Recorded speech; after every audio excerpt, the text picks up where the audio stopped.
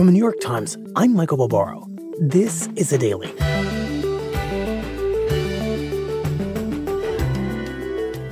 Today, for the fifth time, classified documents belonging to President Biden have been found outside of a secure government location, this time by FBI agents searching his home. My colleague, Mike Shear, has been trying to understand how Biden chose to handle those discoveries since they began, and why, for so long, he left the public in the dark.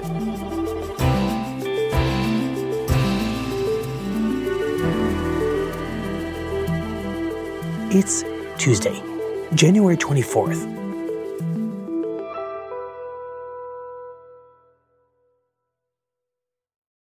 Mike, I want to start with what happened over this past weekend in Wilmington, Delaware. Tell us about that.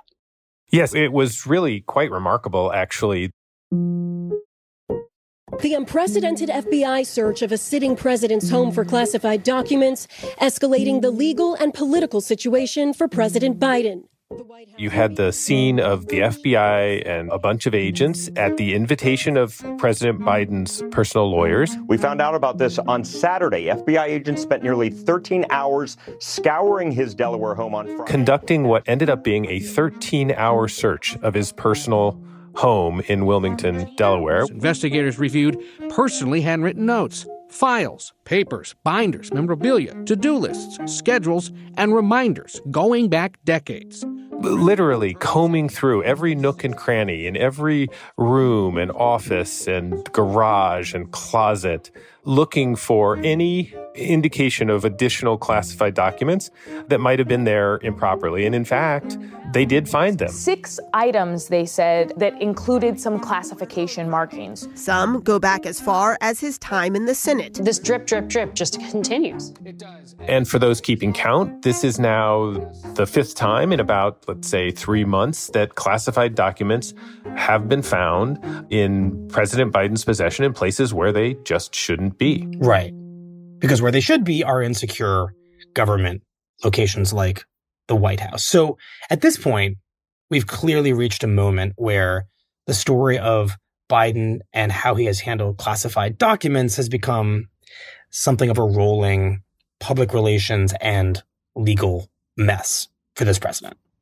Absolutely. And the amazing thing is what has ended up transpiring is exactly what they had hoped to head off when they discussed how to handle the discovery of these documents at the very beginning of this situation. Well, Mike, I want you to explain that because I know that you and a few of our colleagues have spent the past couple of days trying to both piece that together and understand it. The calculations made by President Biden and those around him about the best way to approach a very bad situation, which is, classified documents found where they shouldn't be in his orbit. So tell us about that. Right. So there's been a lot of reporting about this over the last couple of weeks. What we had decided was that we would look at a very specific period of time as this has all developed. And that is what we found to be the 68 days between when the first set of documents were discovered in early November of last year and when the White House finally told the public about it in early January. Mm-hmm.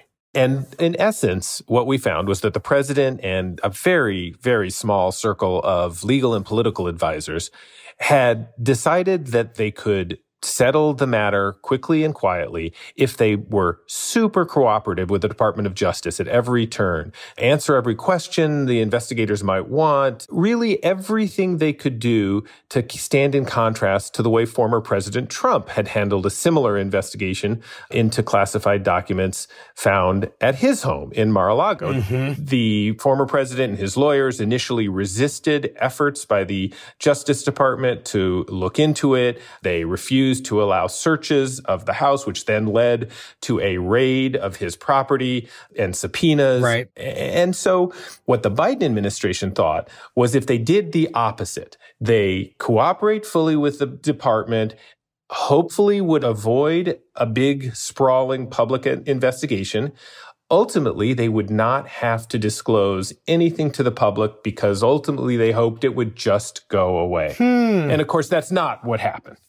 Fascinating. So the thinking here from within the Biden world is that with this Trump classified document investigation playing out in a parallel universe, they would do everything differently in a legal sense and thus not have to tell the public pretty much anything. And it would all just work out. Right. But it turned out that they committed a series of miscalculations. They miscalculated how many documents would ultimately be found. They miscalculated the way the Department of Justice would respond. And ultimately, they miscalculated the way in which people would see President Biden's handling of documents versus President Trump's. So, Mike, let's talk through what this strategy has looked like in practice from day one and how we arrive at those miscalculations that you just summarized. Right. So it all starts on November 2nd. That's 6 days before the midterm elections, very important for President Biden. That's when members of the president's team are cleaning out an office in Washington at this think tank that he had worked at before becoming president and had essentially been untouched for a couple of years now. They're cleaning that out. They find a handful of classified documents. Right. They did immediately send the documents to the National Archives, which keeps these kinds of government papers. The National Archives informed the Department of Justice. But it wasn't until about November 9th or 10th that the Justice Department then gets back in touch with the president's lawyers, says, hey, we are now looking into this. And that is when the president and this very small group of aides had to make a decision. What are we going to do? And the decision was, we're going to completely cooperate, but we're going to be quiet. We are not going to make anything about this public. Right. And this is probably the biggest of these early moments, because when the Department of Justice tells the president that it's looking into something, essentially that it's investigating the president's conduct, that is, in theory, a very natural moment to tell the public. Yeah, a natural moment to tell the public, and something pretty significant, especially in the light of the investigation that was going on to his predecessor, right? So it's hard to imagine that at that moment they didn't at least have a sense of the importance that this could be. Right. So how have you come to understand the logic of Biden and his tight circle of advisors deciding not to tell the public that the Department of Justice is now investigating its handling of these classified documents? So their explanation now of those early decisions was that they essentially were trying to follow scrupulously all of the rules that the Justice Department usually has about ongoing investigations, which is to say not to talk about them. But there was also a second reason, because they thought that if they went public and tried to explain what had happened in the president's actions, folks at the Justice Department would see that as potentially being an attempt to unduly influence the course of this investigation, because, of course, the president is the attorney general's boss. Right. And anything that he says publicly could be seen as an attempt to put his thumb on the scales of justice. Got it. So they're saying our hands are tied. And from what you're saying, that makes a certain amount of sense, at least in the beginning. Right. I mean, it does to a degree. I mean, there is no question that the Department of Justice prefers to do these kinds of investigations quietly. It makes it easier to find the right people to talk to. They don't have to compete with the swirl of news every day. But at the end of the day, the White House had to make that decision themselves. Right. Are they going to inform the public? Because it's ultimately a public relations call to make, and that was the one they made, to stay silent. Right, because you're saying there's nothing that prevents the White House from coming out, from someone standing at a podium in the White House briefing room and saying, we have something to announce.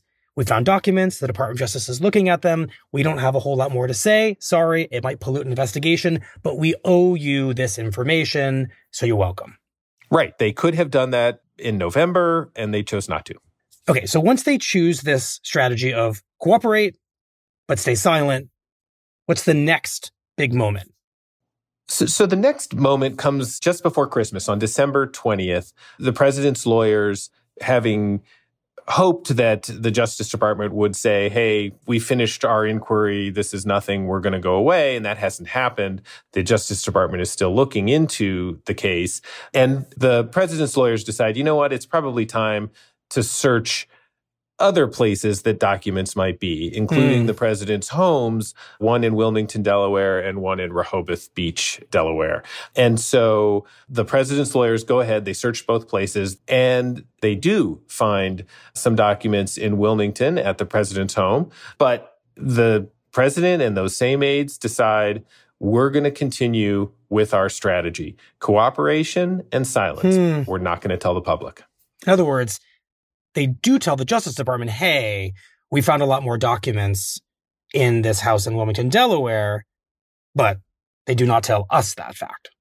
Right, exactly. And you have a situation now where whether they sort of realized it in full or not, they were clearly playing with fire at this point because, you know, the Justice Department clearly wasn't going away. It was continuing to examine and look into this. Right. And so the decision that they made originally in November and now we're sticking to in December was becoming riskier and riskier. Mike, at this point, because you are trying to reconstruct this period, does anyone inside the White House go to this small group of advisors and say, you know, it's probably time to tell the public what's going on. Sure, there's a risk of having some influence on the DOJ, but if we craft the right message and we're careful, we can do it and we will avoid the allegation that we were trying to hide this.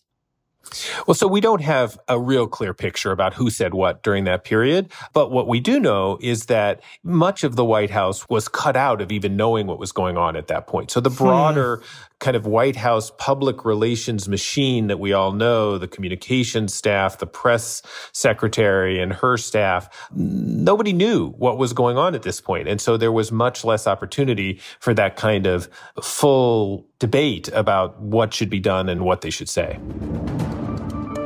And that ultimately comes back to be a problem for them when on January 9th, CBS News has learned that classified documents CBS News reports were discovered at the Penn Biden Center. On the initial discovery back in November, early November, at the think tank of classified documents being improperly handled and in the president's possession. The White House at that moment does confirm that report from CBS, but the White House confirms only the narrow report from CBS about that initial discovery of documents in November, despite the fact that the White House clearly at that point knew about the documents that were discovered in December. They don't tell the public about it. They continue to hold back facts and hold on to this strategy of not being fully transparent. I just want to zero in on that because it feels really important. The media has come to the Biden administration and said, we know about an initial batch of classified documents discovered in November.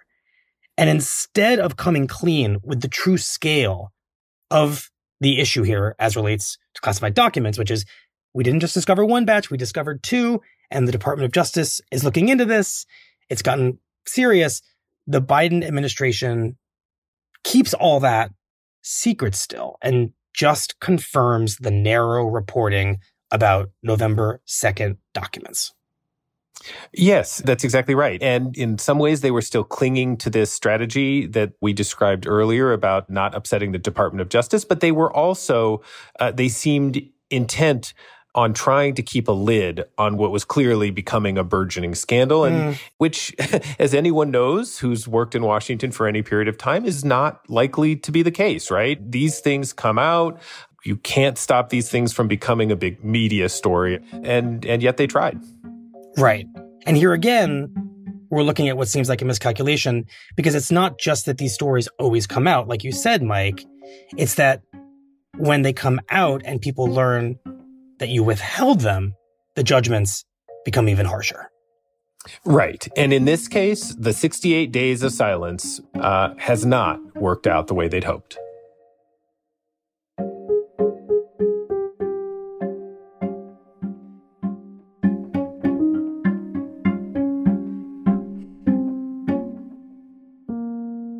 We'll be right back.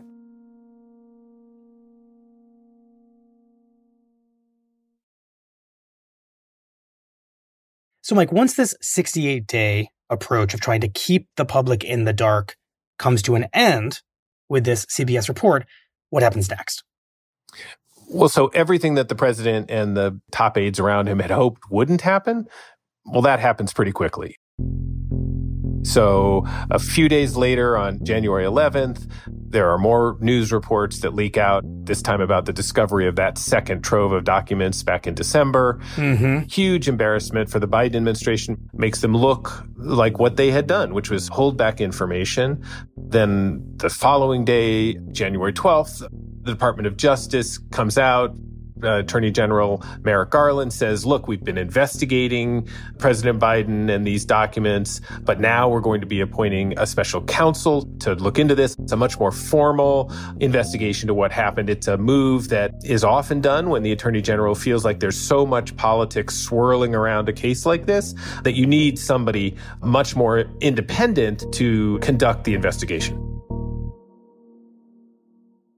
Right. And this is clearly the moment where all the calculations, Mike, that you have been describing that Biden and those around him made really seem to kind of fall apart, because the logic of it always was, if we handle this differently than Trump, then it will create a very different outcome than in the Trump investigation.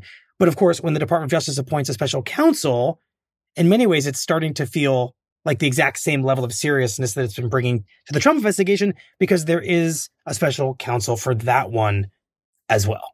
That's exactly right. The president and his team misunderstood how seriously the Department of Justice would take a case like this, and they miscalculated that there would ever be a world in which the Department of Justice could just look the other way in Biden's case while simultaneously investigating President Trump. Right. In some ways, the Trump investigation actually necessitates that the Department of Justice take the Biden investigation as seriously and with as much force.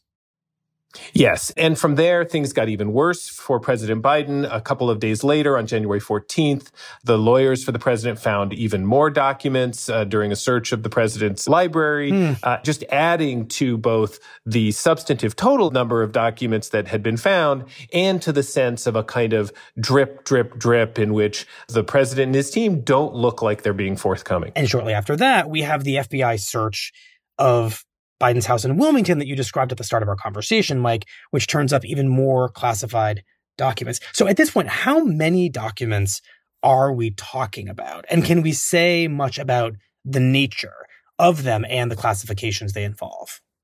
Yeah, much of that remains opaque at this point. We don't know details about what the documents actually are, why they are classified, what level of classification that have been stamped on them. The president's personal lawyer said over the weekend that investigators had seized 6 more items on Friday in that 13-hour search. But how many pages is an item, whether that could be a box of documents or a single document, that still is unclear to us. And I think we're still working to better understand the number of documents and what's in them. Right. And I'm guessing the answer may be we don't know yet, but do we have any sense of how what Biden was found to have kept in his homes and offices compares with what the FBI found at Mar-a-Lago? So we know that there were many fewer documents found in President Biden's possession than there were down at Mar-a-Lago in President Trump's possession. We don't have a lot of information about the difference in terms of classification level. We do know that in the case of President Biden, many of the documents date back many years. They were from his time as vice president, and in some cases, even his time as a senator before that. Whereas in the case of President Trump, documents were obviously from his presidency, which were much more recent. So what we can say with confidence is that the Biden classified documents are fewer and they are older. Right. But in the end, no matter what level of classification and no matter how old they are, they're documents that should be handled properly and are going to be important to the Justice Department no matter what. Right. It strikes me that in the end, the Biden White House did execute on this strategy very faithfully. I mean, they did cooperate seemingly at every turn with the Department of Justice, and they did, for those 68 days, keep all this information from the public. And so I wonder how the people in Biden's inner circle now think about that strategy given where we are and how it all looks today? I mean, look, the folks that we've talked to inside the White House discuss this as a sort of long-term versus short-term strategy. Yes, in the immediate days and weeks, fingers are being pointed, a lot of media attention being paid to this in a way they would obviously have preferred to avoid. But they argue that in the long run, it will be proven out to have been the right move, both in terms of preventing the president from getting into any serious legal jeopardy, which they insist that he won't be because of how cooperative he's been. And they think that drawing the sharpest distinction they could with how former President Donald Trump handled it will ultimately end up to be a really good PR move as well. In the long run, again, at the end of this saga of both presidents and their handling of documents, they, I think, fully believe that they will be seen as having made the proper choices to cooperate, even if that meant that they took a PR hit, whereas the former president, Mr. Trump, will have been seen to be taking a different path. And potentially taking a very different kind of hit at the end of this DOJ investigation. Right, exactly.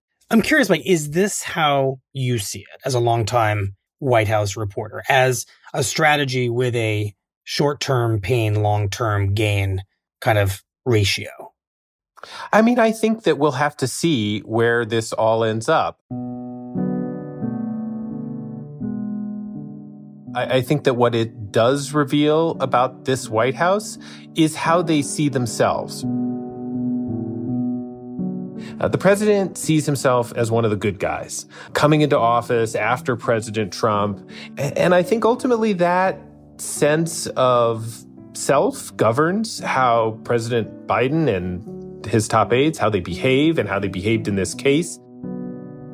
I think they really thought that given that view of themselves, that the Justice Department, the investigators, ultimately the public, when they found out, were going to essentially shrug and say, this is a kind of minor infraction, a minor incident, and let's move on. And ultimately, that was not what happened.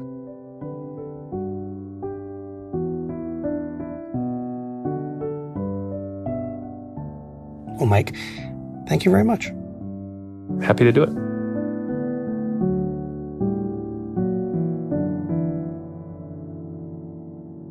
We'll be right back.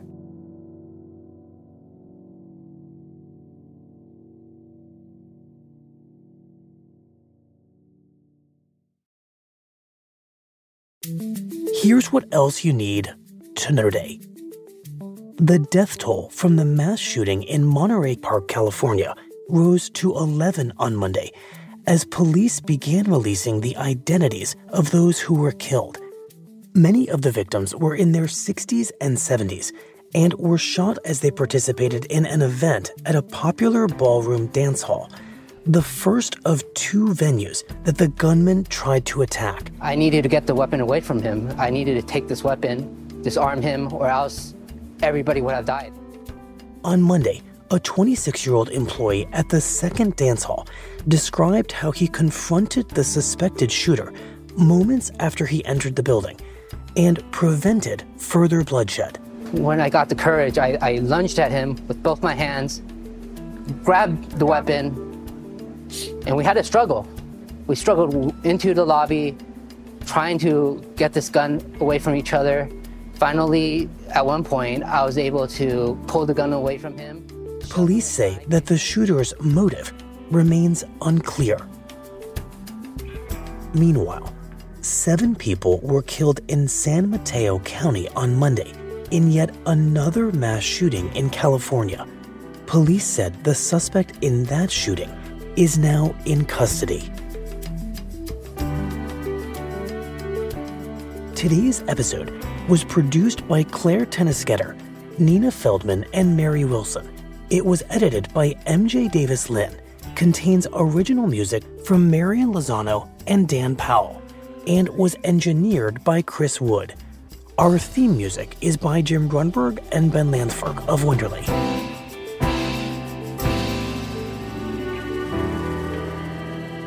That's it for the Daily.